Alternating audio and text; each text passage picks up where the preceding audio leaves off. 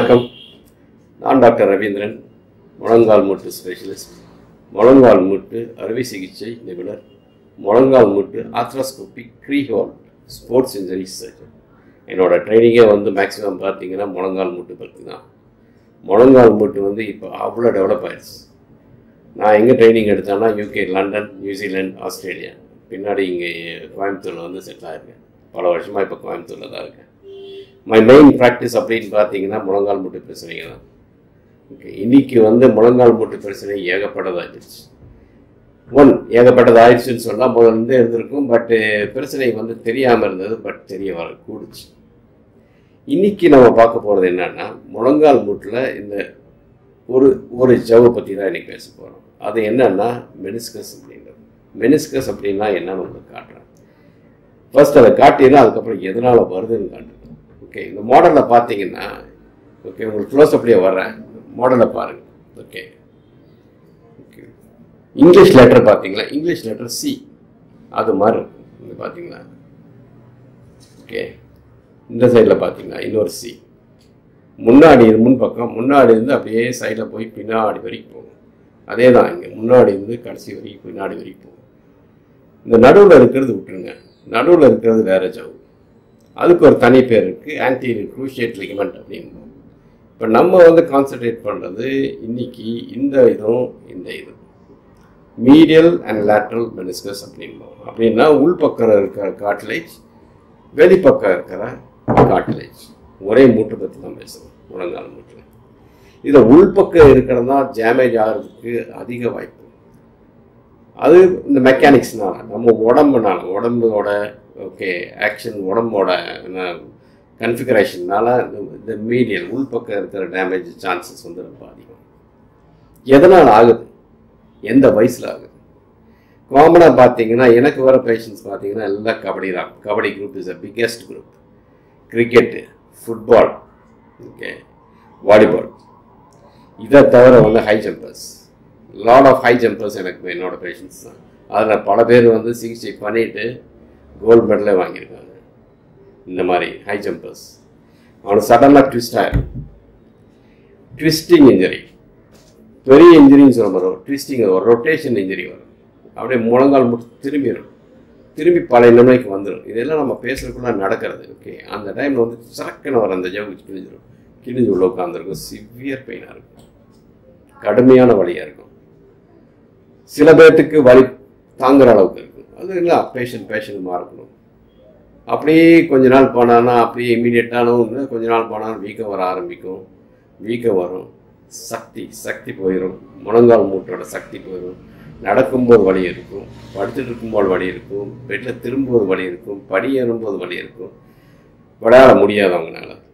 இந்த மாதிரி சுச்சுவேஷன்ஸ் இல்லை. நிறையா பேஷண்ட்ஸ் ஒரு குரூப்பே பார்த்தீங்கன்னா 2 வீலர் ஆக்சிடென்ட். இன்றைக்கி பார்த்தீங்கன்னா அதான் பிக்கெஸ்ட்டு. தடுக்கி விடுவாங்க, நாய் குறுக்க வருதுன்னு சொல்லிட்டு தடுக்கி விடுவாங்க, ரோடு சரியில்லைன்னு சொல்லிட்டு தடுக்கி விடுவாங்க, இந்த சின்ன ஓட்டைகளை விட்டு. இது எல்லாமே இந்த மெனிஸ்கல் டேமேஜ் ஆகும். அது ஆயிடுச்சுன்னா இப்போ நம்ம என்ன பண்ணலாம்? ஓகே, ஆரம்பத்தில் அதுக்கு ரைஸ் அப்படிம்போம். எப்படின்னா என்ன, ரெஸ்ட் கொடுக்கணும். கொஞ்சம் ரெஸ்ட் கொடுத்து, கொஞ்சம் ஐஸ் பேக்கிங் கொடுத்து, கொஞ்சம் ஃபிசியோதெரப்பி, கொஞ்சம் எக்ஸசைஸ் கொடுத்து, கொஞ்சம் மாத்திரை கொடுத்து, அதுலேயே கொஞ்சம் சரியாகக்கூடும்.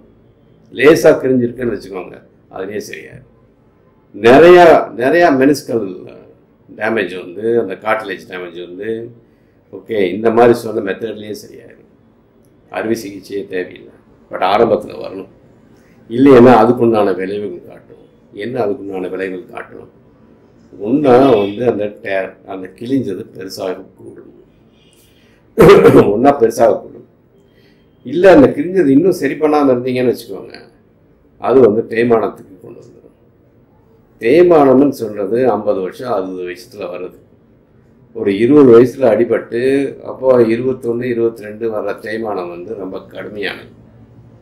ஏன்னா அதுக்குண்டான சிகிச்சை எல்லாம் கடுமையானது. ஓகே, பண்ண முடியாதுன்னு எல்லாமே பண்ண முடியும், பட் அதுக்குண்டான கடுமையான சிகிச்சைகள். அதே அந்த ஜவ்வு கிழிஞ்சு சீக்கிரம் சரி பண்ணிட்டீங்கன்னா ஆனந்தமாக வாழ்க்கை இருக்கும், ஒரு பிரச்சனையும் இல்லை, பழைய நிலைமைக்கு திரும்பக்கூடும்.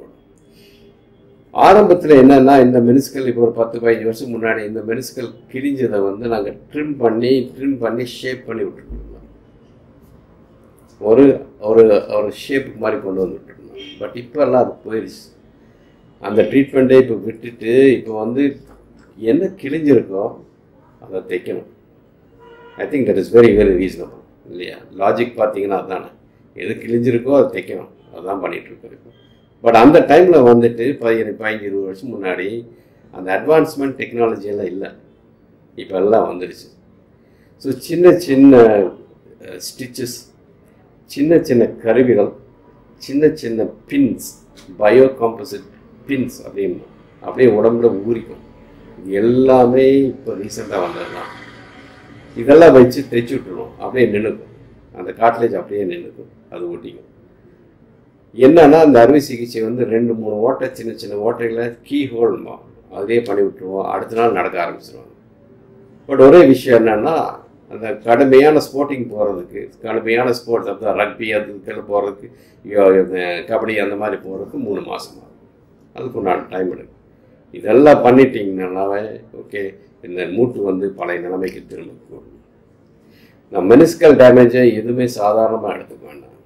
ஏன்னா முதல்ல சொன்ன மாதிரி இது ஷாக் அப்சார்பிங் யூனிட். நம்ம கடுமையாக அந்த மூட்டு யூஸ் பண்ணும்போது, ஜம்ப் பண்ணும்போது, குதிக்கும் போது எல்லாமே அந்த ஷாக்கு, அந்த மூட்டுக்கு ஷாக் எடுக்கிறதே அந்த மெனிஸ்கஸ் தான், அந்த ஜவ்வு தான். அதை கரெக்டாக தீர்மானமாக கரெக்டாக சிகிச்சை பண்ணலன்னா அதோட வேலை காட்டிடும். வேலை காட்டணும்னா கடுமையான ப்ராப்ளம் வந்துடும். அதுக்கு உண்டான ட்ரீட்மெண்ட் தனி, அது வேறு மாதிரி போகும். ஸோ எது ஆரம்பித்தோமோ அதை விட்டு வேறு மாதிரி போகும். ஆரம்பத்துலேயே எல்லாமே சரி பண்ணிட்டேன்னா பழைய நிலைமைக்கு எல்லாமே திரும்பக்கூடும். மெனிஸ்கல் சர்ஜரி இப்போ வந்து ரொம்ப அட்வான்ஸ் ஆகிடுச்சு. அதை பண்ணிட்டான்னா ஓகே, எல்லாமே கீஹோல் மெத்தட்ஸ் தான்.